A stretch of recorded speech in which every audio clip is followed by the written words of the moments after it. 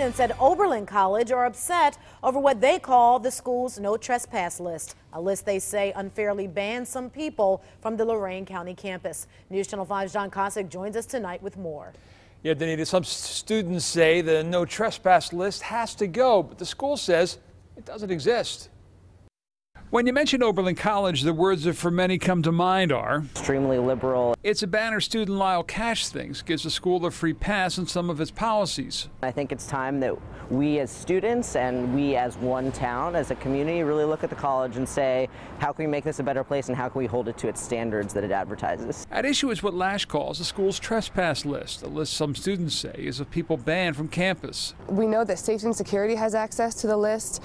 They send the list to the Oberlin Police Department, so they have it. The school says it doesn't exist. It's a misnomer that the word list is attached to this. They say it's a database that doesn't target anyone, but rather lists all reports, trespass violations, fire alarms, everything they investigate. Students say call it what you will, it still results in people from Oberlin they believe being banned. Do we want this college to be barring members of the community from the tremendous resources that are available?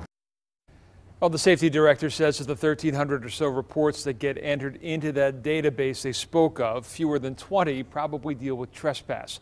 That being said, they're open to talking to anyone who has an issue with their trespass policy. On your side, John Kosick, News Channel 5.